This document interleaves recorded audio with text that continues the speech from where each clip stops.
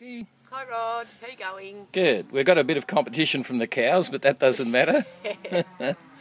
and how's the festival going? It's going great. We have all of our artists booked at this point now, so we're really happy with the people we've got this year. Oh, excellent. And who have we got?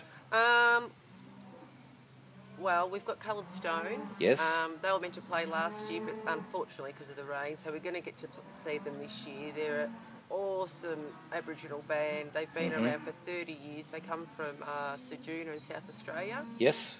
And their lead is Bunna Laurie. Great man. Yep. And also we have Telecom Joe.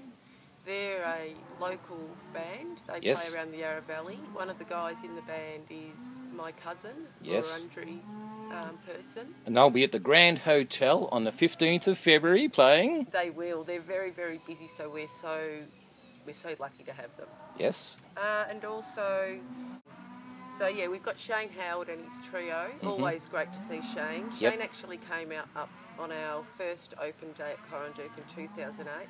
It was actually, I suppose, there was only a few people around in the community that came out, but he came out and sang a beautiful song on Coranderrk. It was wonderful. Yep. And we also have a lovely woman called Elisa Lajana. The reason why we really want Elisa is because I think she's really got a good grasp on the whole idea of what we're trying to do with Coranderrk. Yes. And also in all her